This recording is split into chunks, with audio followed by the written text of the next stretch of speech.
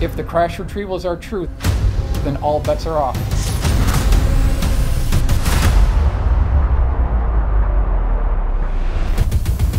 It's very hard for people to get their minds around where the real power is. And it's not at 1600 Pennsylvania Avenue. The reality is something much more stark.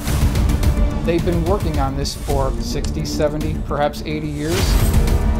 The reason why the government is talking about these UFOs now, they're getting ready for the next level of war. Are these objects a national security concern?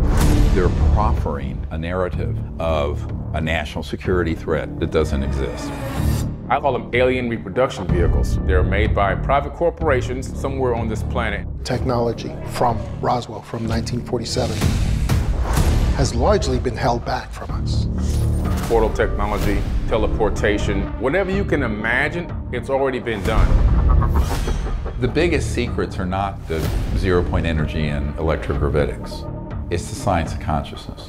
All their communication systems are moving through the consciousness field and are thought actuated. The people at the CIA call it WSFM, weird science and frickin' magic. The transdimensional interstellar technology will benefit humanity. There has been tremendous disinformation.